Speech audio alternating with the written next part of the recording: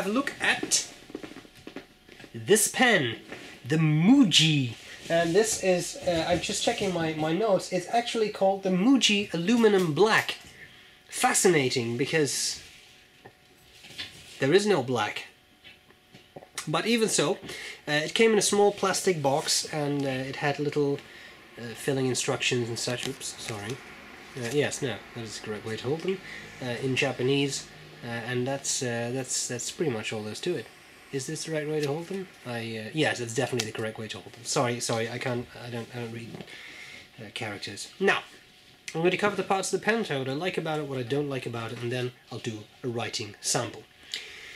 Muji is one of those brands that people really love, and for which I receive a lot of review requests. I had not reviewed any Muji pens yet because I couldn't find them here, and then I was on holiday and I ran into a Muji store. Muji, for those of you who are not familiar with it, Japanese concept stores where they try to make minimalist products at decent prices.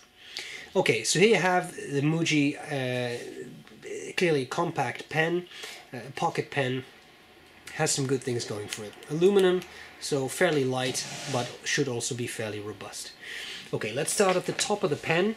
That finial, nothing going on there. Clip, well, it's a clip. It does what it's supposed to do. It's fairly springy, as you can see. That's nice. You have the very large cap. The cap extends all the way to down here. And the idea of that is that you pop that open. You have a very small pen that is about the same size as the cap. And then at the end here, you have a little rubber O-ring and then a thicker bit there. And of course the idea is that you pop this on. I mean, I would not be able to use this unposted, that doesn't work. But if you post it, you get a full-size pen. Okay, let's look at, I'll come back to that, but let's look at the nib. It looks like a Schmidt nib. It says Iridium Point, and below that is undoubtedly Germany. It's a standard Schmidt nib. You also find this in the Visconti Classic, which also shows how, you know, markup and such works, because this pen is 1995. Visconti Classic is definitely not.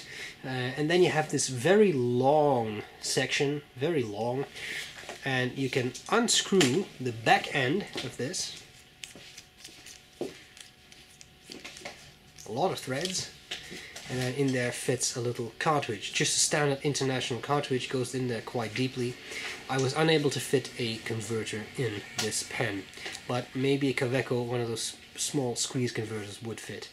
This, of course, is a very small part, so be careful it won't roll off your desk and you can't find it anymore.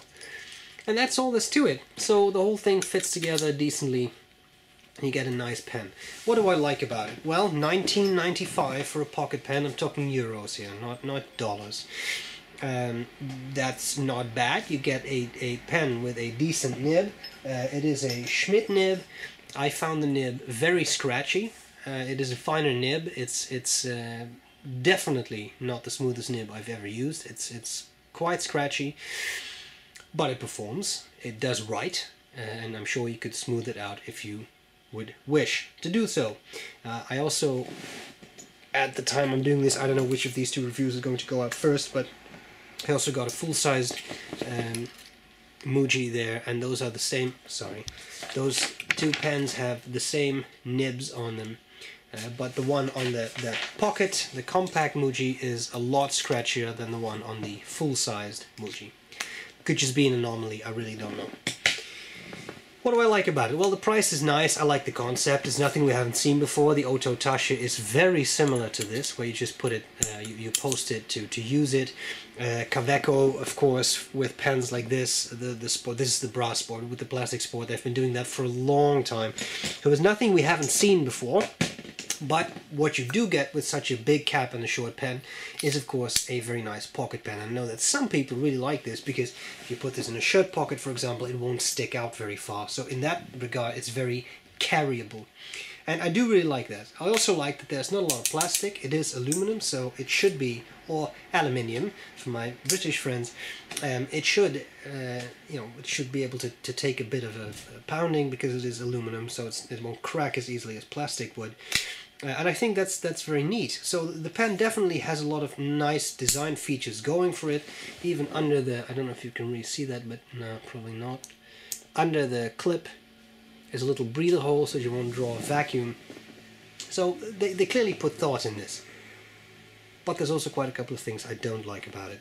The nib is scratchy, and it shouldn't be. But I have I think some more profound issues with it. First of all, this clicking mechanism is insane. That really requires a lot of strength to use, and listen to it. I mean, that is an enormous click. Now you may think, yeah, okay, so what? You have to pull it a little harder and you have to push it a bit harder to cap it. What's the big deal? Well, I'll tell you what the big deal is. The big deal is that with such a loud snap, not so much the loudness, but the forcefulness of the snap, ink turns into a sort of aerosol spray, and it sprays the inside of the barrel. And what you end up with, okay, I'm going to use my fancy sheet again. I don't know if you can see that, but right there, see that? Those are specks of ink. Ink that is just launched because it is dislodged with the impact of the click. And I've already cleaned it before I did the review, but there were streaks of ink down here. And that means you're going to get inky fingers. And you may or may not object to that, but if you are in a business meeting, the pen looks very cool, but I find that ink leakage to be a bit of an issue. I wonder how if that lip in there is so tight or whatever, but in any case, I think that requires a bit of redesigning. Second issue I had is the posting. This is nice, but it doesn't work perfectly well. The barrel rotates quite a bit. Now, of course, it's not screwed on, so there will be some rotation, but the fit isn't ultra tight, and that also means that it can easily become dislodged. You probably can't even see that in focus, I'm sorry. It gets dislodged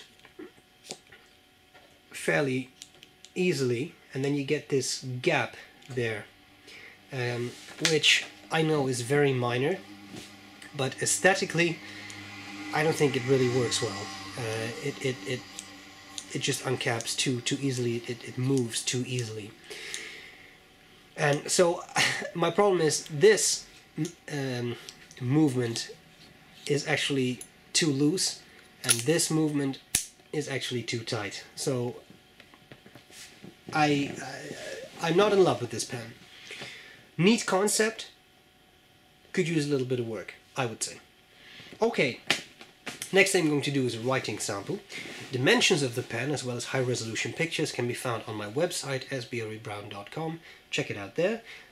Up next, writing sample. Hope this was useful so far, and I'm sorry the pen made me a little bit Muji. Joke. I'm glad to see you later.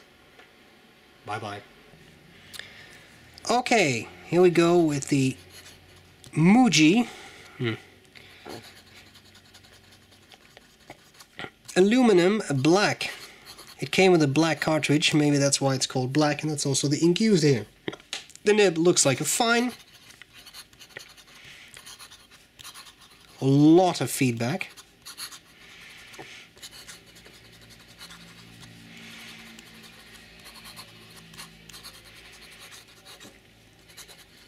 That is fairly unpleasant, I would say.